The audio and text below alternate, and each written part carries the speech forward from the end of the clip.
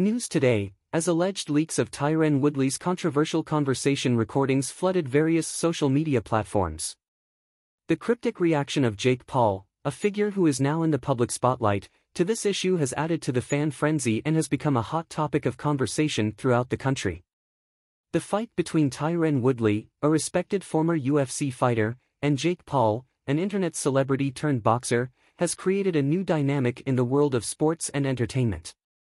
Tyron Woodley Twitter video: the virtual world was shocked by Jake Paul's cryptic reaction to the alleged leak of Tyron Woodley's controversial tape today, January 2, 2024. This news dominated Twitter trending topics throughout the United States, sparking fan frenzy and attracting public attention.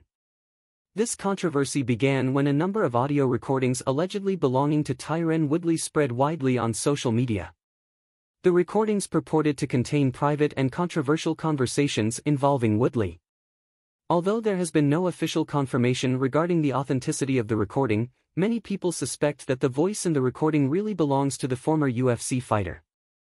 On January 2, Jake Paul, the controversial YouTuber who recently gained fame through boxing matches, gave a cryptic reaction to the controversy via his personal Twitter account. "Zippermouth face," wrote Paul in his short tweet, which immediately became the topic of conversation throughout cyberspace. Twitter users immediately flooded the comments section with speculation and questions regarding the veracity of the recording and Paul's reaction to seemingly withholding more information. The fan frenzy not only occurs on Twitter, but also extends to other social media platforms such as Instagram, Facebook, and TikTok. Fans shared memes, comments, and conspiracy theories related to the case, creating an unstoppable wave of information. Many questioned the motivation behind Jake Paul's decision to respond with the zippermouth face emoji, and speculation grew. Meanwhile, Tyron Woodley has not provided an official statement regarding the alleged leak of the recording. His social media was filled with messages from fans questioning and urging him to provide clarification. Several of Woodley's professional colleagues and friends also expressed support via social media, while others called for Woodley to provide a more detailed explanation of the controversy. The existence of these recordings raises ethical questions regarding privacy and security in cyberspace.